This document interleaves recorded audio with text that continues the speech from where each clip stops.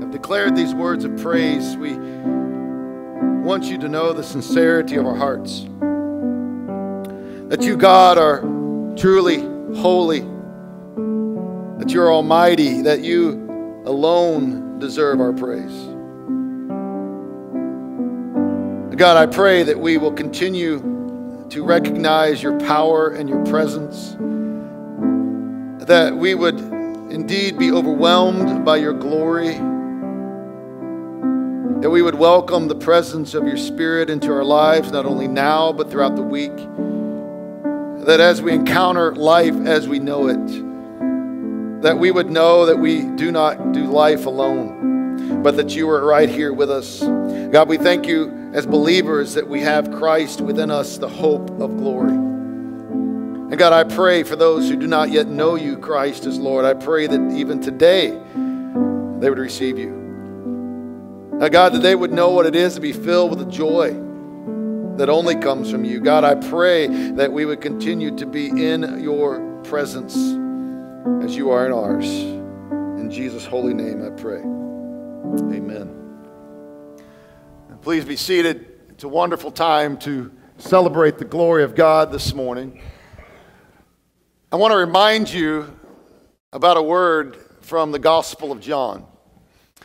In John chapter 3, we are told that God so loved the world that he gave. God so loved the world that he gave. This God who gave his only Son is setting the example of generosity. Christ comes to us, as we've noticed in Matthew 11, and he asks us if we're tired and we're weary, and the answer obviously to that is yes. And many times in our life, we're tired or weary. Some of you are burned out of religion, that phrase meaning that we're just not wanting to do the church thing in the sense of just the habits of church, but we really want to know what it is to be in relationship with Christ. And he invites us in Matthew 11. He says, I want you to walk with me and work with me and watch how I do it. Learn the unforced rhythms of grace. Walk with me, work with me, watch how I do it, Jesus says, and learn the unforced rhythms of grace. We find that Jesus, just as the Father, did something over and over and over through his life journey, his life on earth in 3 years, and that was he gave, he gave, he gave, he gave. You and I, as followers of God through his Son and through the presence of the Spirit, are to be people who express what God did and what Jesus did, and that is to express generosity. And we do this in many ways. We do this in many ways. We do this when we open our ears to those who need to listen, need to be heard. We do this when we see people who are in need of clothing and are hungry, and we provide needs for them. We do this when we see children who just need to be told you are loved. We do this when we see a place to volunteer within the church and within the community, and we say, I can fill that spot. I can first serve where I'm gifted, and then second, I can serve where I'm needed for short term because I know no one else is stepping up, and so we can be a part of that. And we can also be wise in our use of money, to be generous with our money, and by this we understand that God is calling us to do an amazing thing. Now, in that latter example of how we are to use money to glorify God, I want you to notice that Jesus spends a lot of time in Scripture talking about our use of money. All throughout the New Testament, Jesus, we might say, hammers this subject. And I believe he hammers this subject because it is such an issue with which many of us struggle. Either we don't have a good concept of money and how to handle it, or we become consumed by the possession of it, or we are foolish with it. There are many ways that we can misuse money. And so Jesus talks about this, and he continues to proclaim it, and he talks a lot about money. Some people say don't talk about money. Well, if you don't talk about money, you don't talk about what Jesus talked about. And so Jesus understood that we needed to understand how to handle these finances. So I want us to look at some verses where we are to be invited in to the word of Jesus In Luke chapter 16, beginning in verse 10, this comes at the end of a parable. Jesus often talked about money in the form of parable, maybe to take the sting out, I'm not sure. But at the end of the shrewd manager story, he goes on and says this. He says, whoever can be trusted with very little can also be trusted with much. And whoever is dishonest with very little will also be dishonest with much. So if you have not been trustworthy in handling worldly wealth, who will trust you with true riches? And if you have not been trustworthy with someone else's property, who will give you property of your own? No one can serve two masters. Either you will hate the one and love the other, or you'll be devoted to the one and despise the other. You cannot serve both God and money. You cannot do it. When we look at these words, we understand that what God does is He entrusts the trustworthy. That if you have a good track record in finances, God will bless you in that. If you have a track record of being stingy, if you have a track record of not handling it wisely, Scripture tells us that God is not going to bless that. I want us to look at Luke chapter 12. We find this.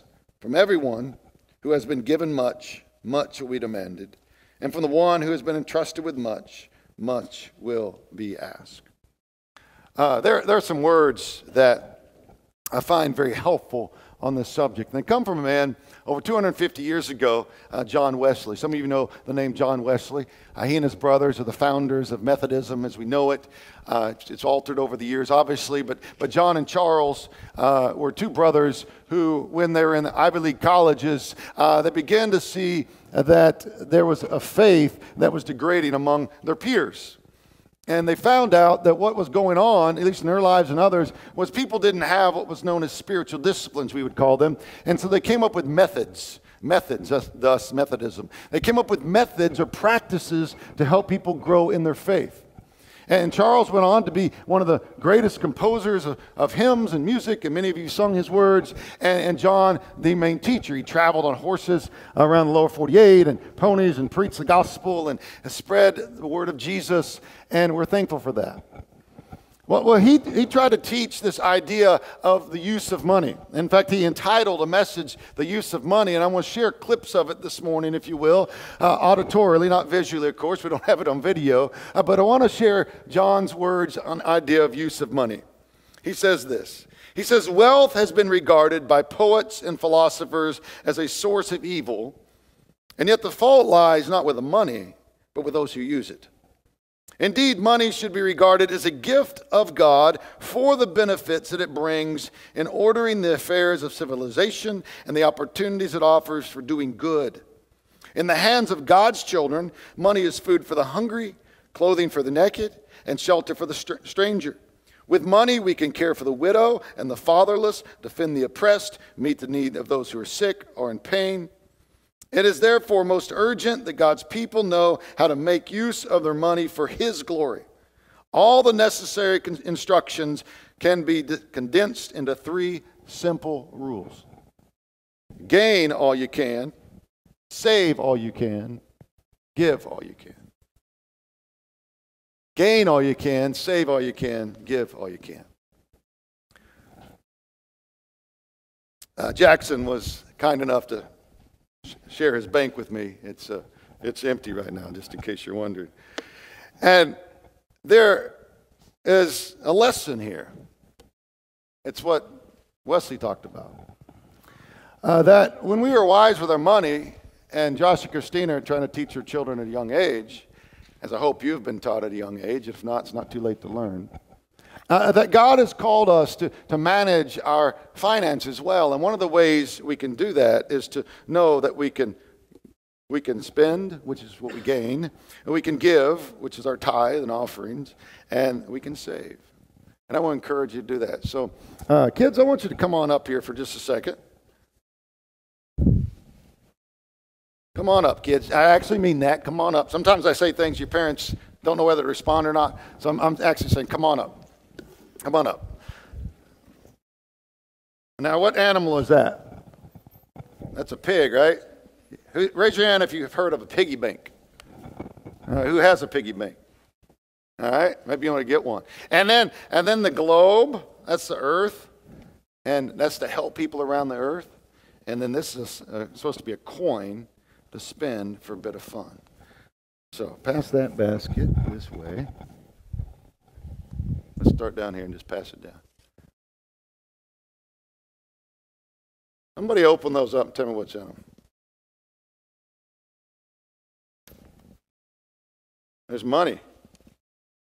Anybody know what kind of money? Dimes. Can you count them for me?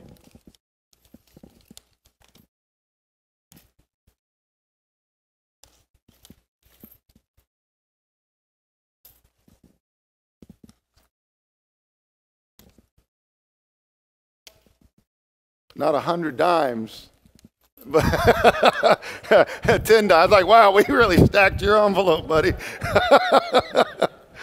All right, you go back to your seats now. There are 10 dimes in there. I want you to hold on to those, show them to your parents, and we're going to do something more with them here in just a little bit.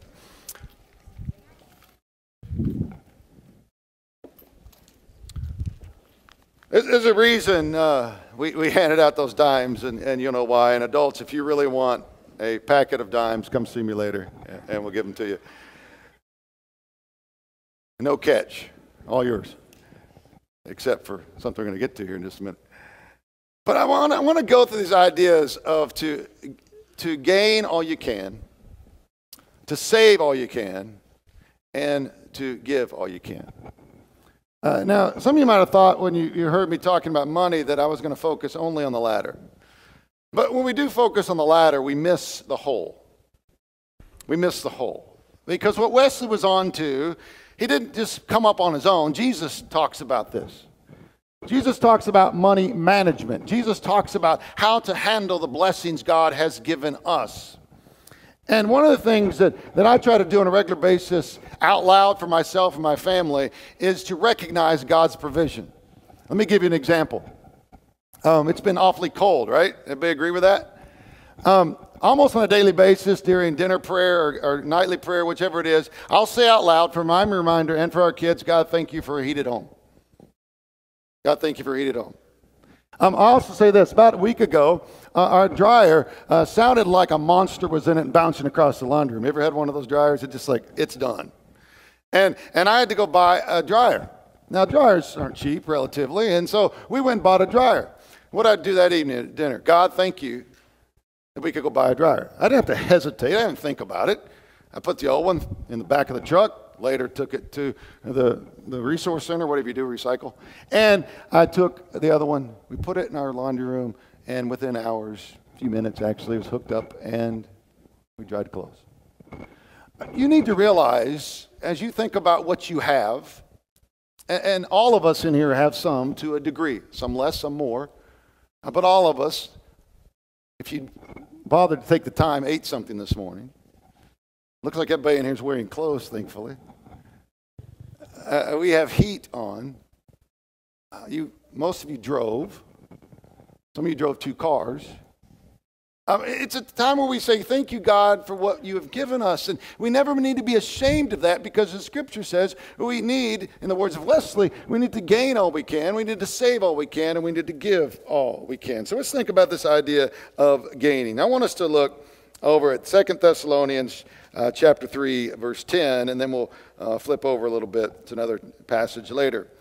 In 2 Thessalonians chapter 3, verse 10, it says this, "For even when we were with you, we gave you this rule, the one who is unwilling to work shall not eat."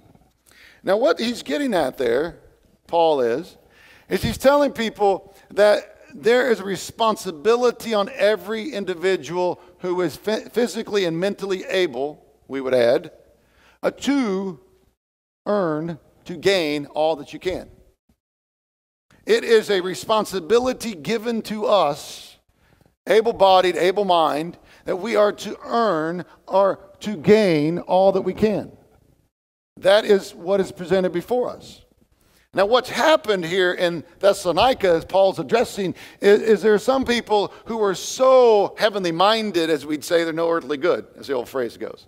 In other words, they're so occupied with the coming of Christ, they've decided to sit back and say, well, I'm just going to wait till Jesus comes again. So some of them have stopped working. Some of them have stopped earning their keep, as we might say. And Paul says, whoa, whoa, whoa, whoa, whoa. Yes, Christ is coming soon, but he's not here yet.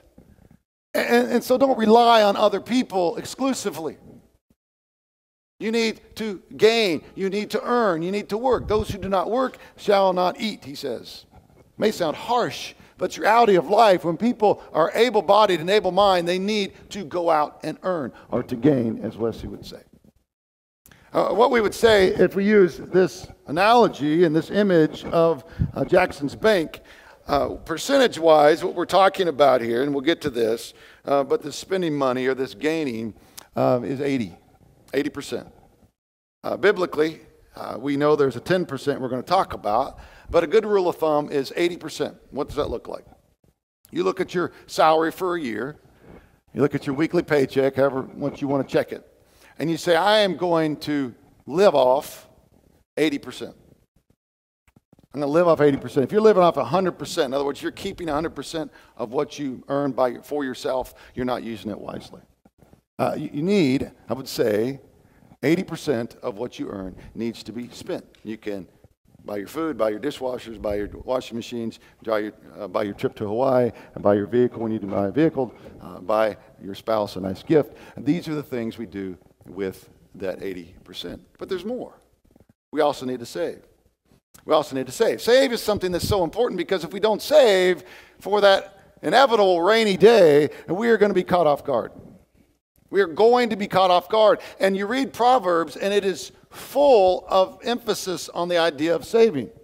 Now, one of the things that Proverbs talks a lot about is the idea of being foolish. And I want us to look at Proverbs chapter 21. It says in verse 20, the wise store up choice food and olive oil, but fools gulp theirs down. But fools gulp theirs down. Are you foolish or are you wise with what God has given you? Are you foolish or are you wise with what God has given you? I was talking to one of our members right before the service, and he was telling me about a person who recently received an inheritance, a big inheritance. And unfortunately, this person was foolish with it, because within a matter of months, it was gone. Have you ever been there? Ever done that? Maybe you learned early as a child that money was burning a hole in our pocket, as you might say, and you went and spent it.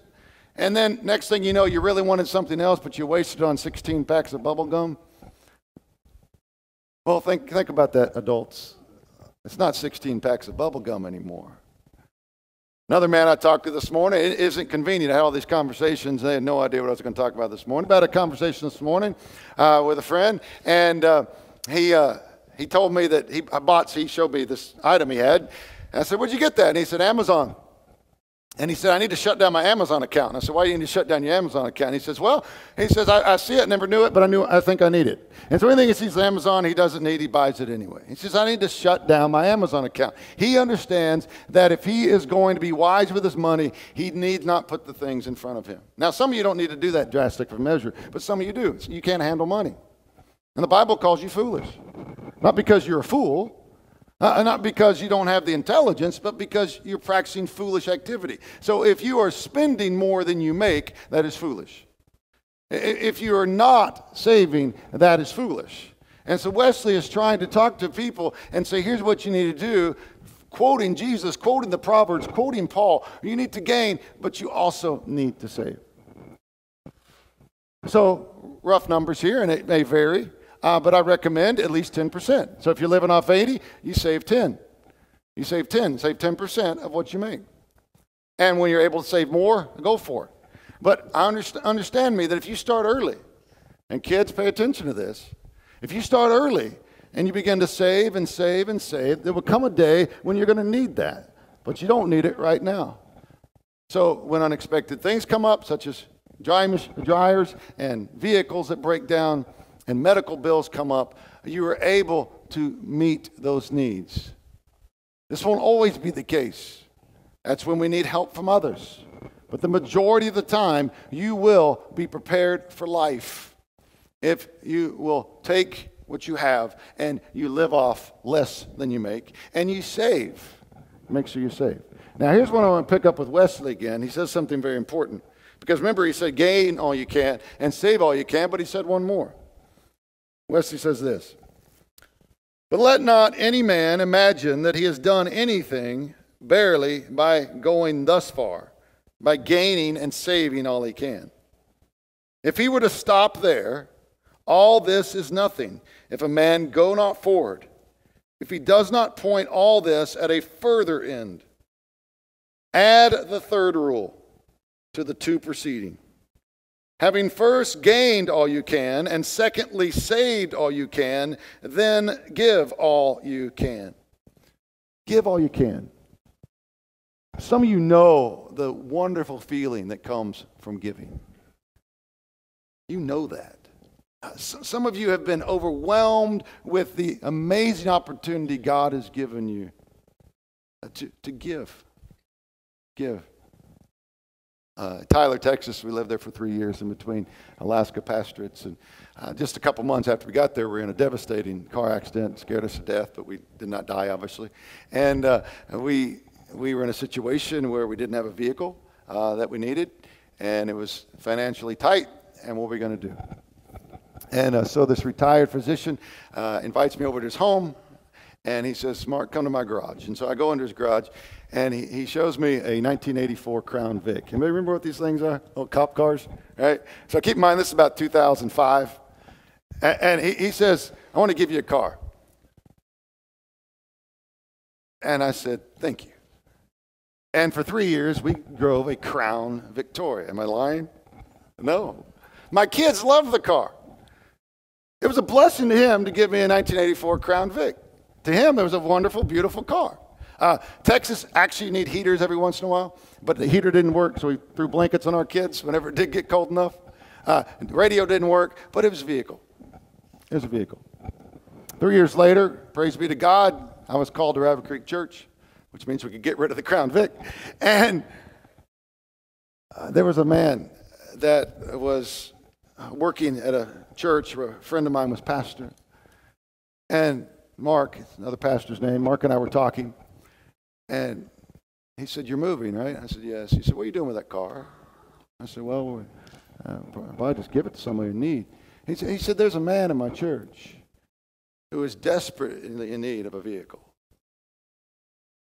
And so he took the keys and handed them to Mark, who in turn handed them to his church member. And the man, as I heard, never met him personally, was filled with joy. You see how that happened? Someone said, I see a man in need, a family in need, here's a car. I did not look a gift horse in the mouth, and we took the Crown Vic. And then in turn, 3 years later, we're able to give to someone else. The joy that filled our heart. And we have given away 2 vehicles and been able to say to people, here you go. There's joy in that. Some of you know that. And some of you have given things a lot more valuable than a Crown Vic.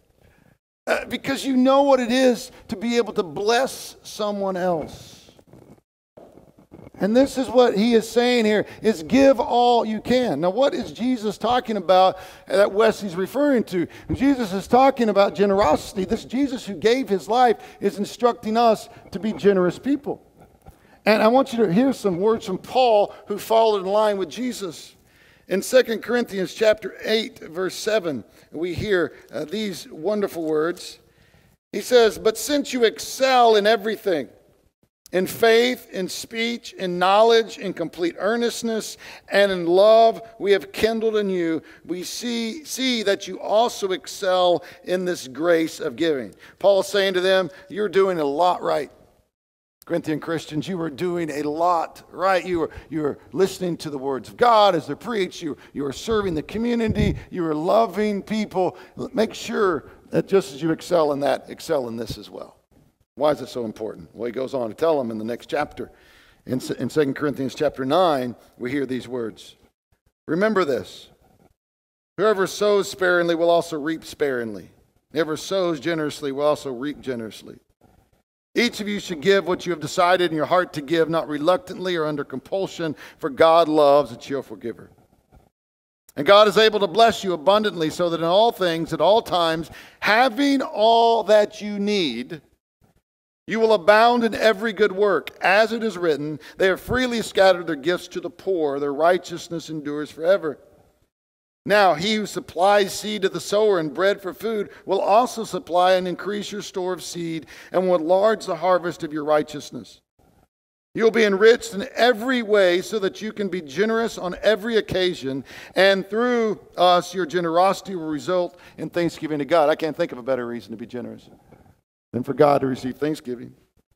Verse 12, this service that you perform is not only supplying the needs of God's people, but is also overflowing in many expressions of thanks to God.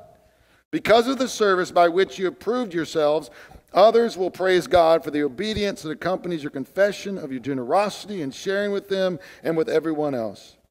And in their prayers for you, their hearts will go out to you because of the surpassing grace God has given you. Thanks be to God for his indescribable gift. The Bible says something very interesting about giving. And sometimes we just get hung up on parts of it. But I want to share with you a rule of thumb from which to start. Remember that 80% that you're gaining and living off of and enjoying vacations and food and other things with. And then remember that 10% where you are saving because you never know what tomorrow brings. Fools gulp things down. Wise people save. And then the Bible talks about this thing called a tithe. The tithe is that next 10%. It's a word that is saying, here is a way to give back the 100% God has given me. I'm going to attribute, to recognize he's given me the 100%. I'm going to give 10 back. That it's his to begin with, and so I'm just giving it back to recognize it's all his. It all belongs to him. I just give back some of it. And then Paul will take it a different way, because some people get caught up in legalism of the tithe. The only time tithe is mentioned in the New Testament is when Jesus is telling people not to forsake it. They're doing it, but they're not being gracious and merciful. So he says, continue to this and do this. So we believe the tithe is still in action. But some people would argue that, and you see a lot of churches arguing about it. But the argument's over when Paul says, give as you've decided in your heart, based upon, as we see, God's generosity. And so as my pastor said, if under law the tithe was 10%, how much more should it be under grace? And so really we're getting a deal with the tithe, wouldn't you say? When God gives us all and we give back 10. One of the things that we can do, some of you have been blessed exceedingly abundantly because you've worked hard. And you've been able to see the wealth that God has given you. And I believe when you're in situations like this, you say, I've got this 80-10-10 thing down, but you know what? Maybe I need to drop that to 75 so I can give more. There are people who give exceedingly and abundantly more, and it all pours out to Thanksgiving. So no matter where you are, where you started, or you're saying, I've got this down, or I need to continue my generosity, you need to understand what that is. So this is where the dimes come in handy. So kiddos, open those envelopes, pour out your dimes. There should be 10 in there, right? We're going to do a little math. 80% of 10 dimes. Anybody know? If you need to cheat, ask your parents. 80 cents. What are you going to do with that 80 cents? Whatever you want. 80 cents. As long as it's God honoring, 80 cents. That leaves how many cents? 20 cents. What are you going to do with one of those 10? Hint, piggy bank. What are you going to do with it? Tithe. All right. And the other one you're going to do what with? Save it. So parents, you need to learn the same thing. Kiddos are going to teach us. So kids, stand up. Now, there are baskets in the back. It's up to you. We can't make you do this. But just as God has given us everything he asked for back, we've given you all this. We want some back. Go put a dime in the baskets in the back. Every kid that wants to, you feel in your heart, it's a good thing to do, put a dime, just a dime, in the basket. You keep the other 9. You keep the other 9. You keep 90 cents and give back to God 10. And here's what you're going to do with those 90 cents. You're going to go home and you're going to give one dime to your piggy bank or to your mom or your dad and say, save this for later. And then you got 80 cents. I know it won't buy much, but after all, it's just a lesson. Parents, I promise you we're not going to hand out money to you to practice this on you. But I do encourage you to see that just as God has given us everything, that we need to give back. So maybe you're really good at giving but not good at saving. Learn to save. Maybe you're good at saving but not giving. Learn to give. Or maybe you don't save or give because you're just overwhelmed because you spent way more than you earned. Start over. Quit being a fool and doing foolish things. Trust God. Gain all you can. Save all you can. Give all you can. God, I pray that you'd help us to be wise with what you've given us. God, I pray that you will help us to be able-bodied, able-minded, so that we can gain all we can. And out of that gain, God, we know that we need to save because we do not know what tomorrow brings. And we are able to not worry about tomorrow as you've instructed us when we're prepared for it. And God, help us to be generous. Help us to give. Help us to give faithfully and joyfully. And thank you for the opportunity to do so. We pray all this in the powerful and loving name of Jesus Christ, who gave his all for us. Amen.